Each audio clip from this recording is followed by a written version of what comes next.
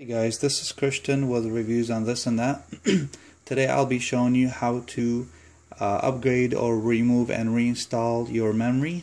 Okay, for whatever reason, whether your memory is defective or Windows is giving you a hard time, or you just want to upgrade from 2 gigs to 4 gigs to 8 gigs, whatever the reason is, I will be showing you how to properly and safely do that. Okay, and today we're going to be doing this on this beautiful Dell Inspiron model number 1525. That's Dell Inspiron 1525 laptop.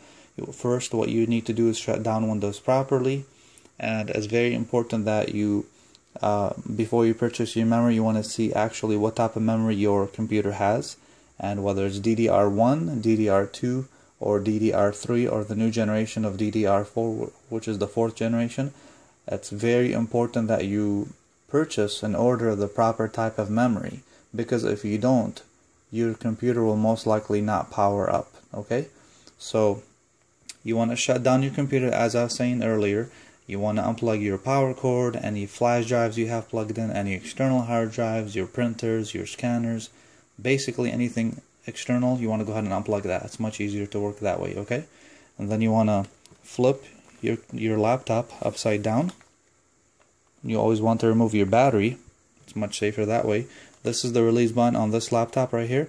As you push this release button all the way to the right, you will hear a click. It's not a very loud click. And then you want to pull on the battery towards you. This just snaps right out. And then what you want to do, this is the actual battery, this is the actual hard drive and memory modules compartment. So what you will need is basically a small screwdriver. This is what I personally use. And you might want to have something like a guitar pick or something sharp that's preferably made out of plastic material and not metal. Okay, now I'll explain to you in a minute why you will need something like this. Basically, you want to go ahead and unscrew these screws. There's 1, 2, 3, 4, 5, 6, 7. There's 8 screws right here. You want to go ahead and unscrew these.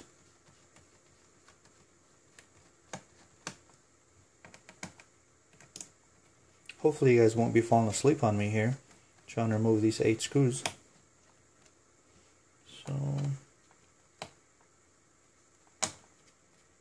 But by you upgrading your own memory or RAM as well, that's another name for memory, you'll be saving quite a bit of money in your pocket to enjoy on something else.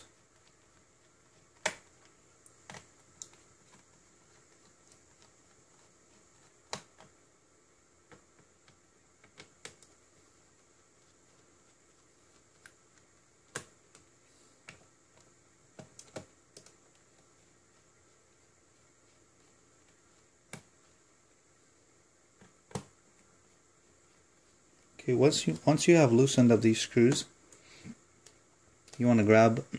I've noticed this piece is actually broken. It's actually cracked right here. It's no big deal really.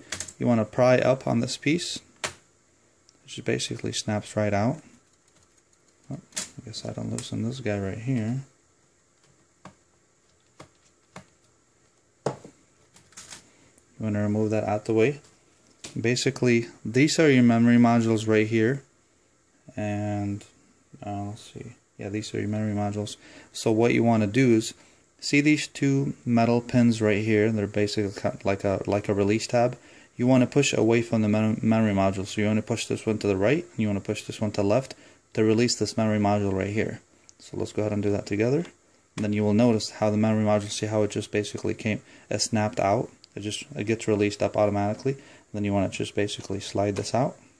Okay. You want to do the same thing to the second memory module. Same thing. Okay.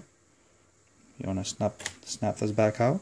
And once you have your new memory, you will notice that these memory modules have 1 notch, because on the older type of memory, these sometimes have 2 notches on the bottom. That's the very old. It's an older type of memory. It's called SDRAM. But this type of memory is actually, if you'll notice right here, hopefully you guys can see this. This is a 1 gigabyte of PC2 memory. See, it says PC2 right here.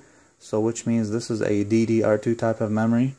And basically, this other one is, basically this laptop has 2 1 gigabyte memory modules, which equals to 2 gigs of memory, of course. So if you were to purchase new memory, you want to make sure these notches on the bottom of the memory module align on the same way with how the motherboard is set up. So basically, here's the notch. So here's the notch on the memory module. You want to snap this back in.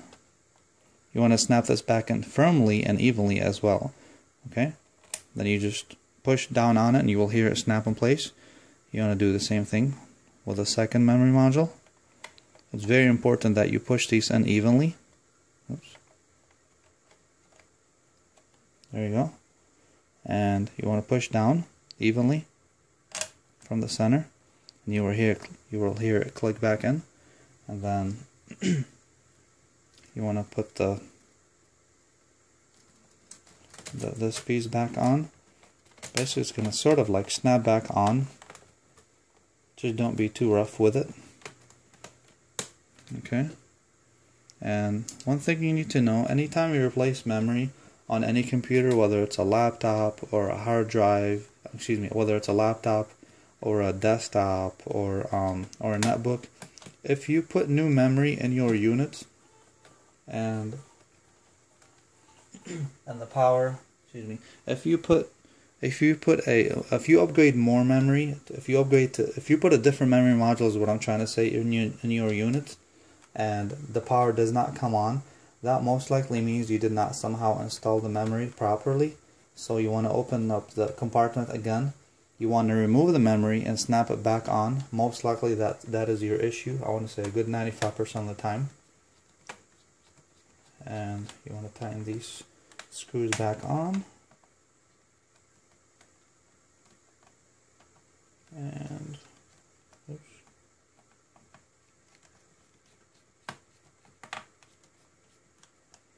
Okay.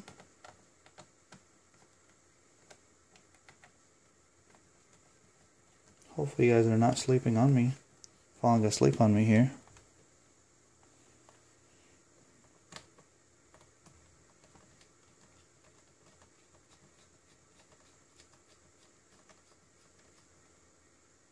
Oops.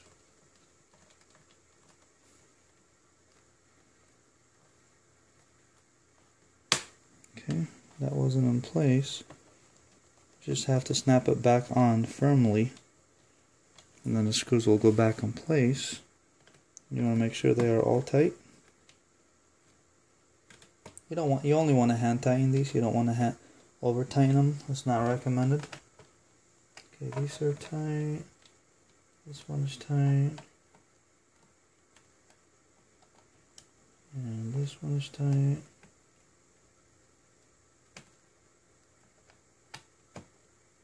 Okay, then you want to snap the battery back on basically the same way you removed it, by move this up. Basically you align it with the back of the unit, same height. You just basically push forward and it locks back in place. And again, thanks for watching. This is Christian with the reviews on this and that, and I just showed you how to upgrade your own memory or RAM on your own Dell Inspiron model number 1525. If you guys would like to see similar videos in the future, and hopefully you guys enjoyed this video, please like, comment, and subscribe, and I will see you guys next time.